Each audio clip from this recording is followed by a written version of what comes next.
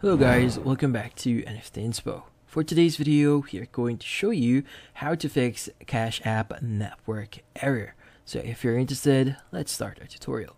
So if you're having this issue, the most obvious and most easiest way to actually fix this issue is actually taking a look at your interconnection. Now, if you're having issues on your interconnection, like for example, you have very slow interconnection, then that will be the probable cause of this issue. Then you might want to basically change your interconnection to a faster one.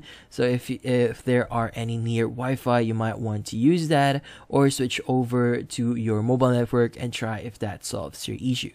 Now, if that doesn't solve your issue, the next thing that you want to do here is change a few things on the application itself.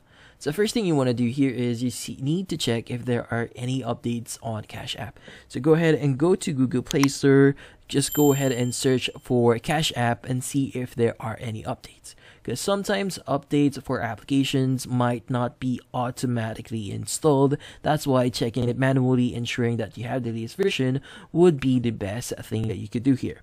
Now, next thing you want to do here, if the previous method doesn't work for you, the next thing you want to do here is you want to look for the Cash App mobile application, press and hold on it, and you want to go to App Info. Now, under App Info, you want to click on the Clear Data option that you see at the bottom right of your screen, and from here, just click on Clear Cache and just click on OK. So what we did there is we just basically cleared our temporary files section for Cash App. So usually this will actually solve that issue, but that's about it. So hopefully this video was able to help you. Like and subscribe to NFT Inspo. Thank you for watching.